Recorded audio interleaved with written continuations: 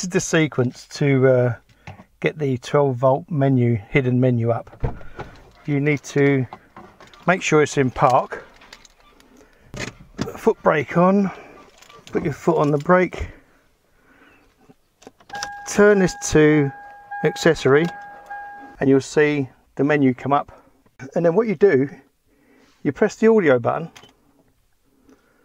turn the radio on, and then press the display button,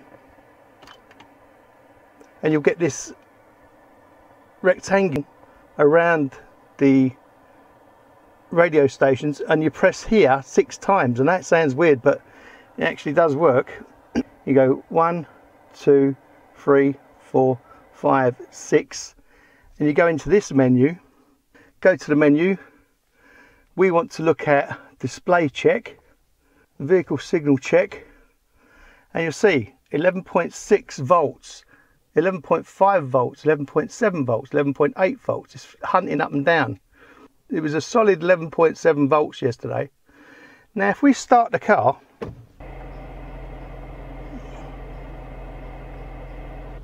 there he goes.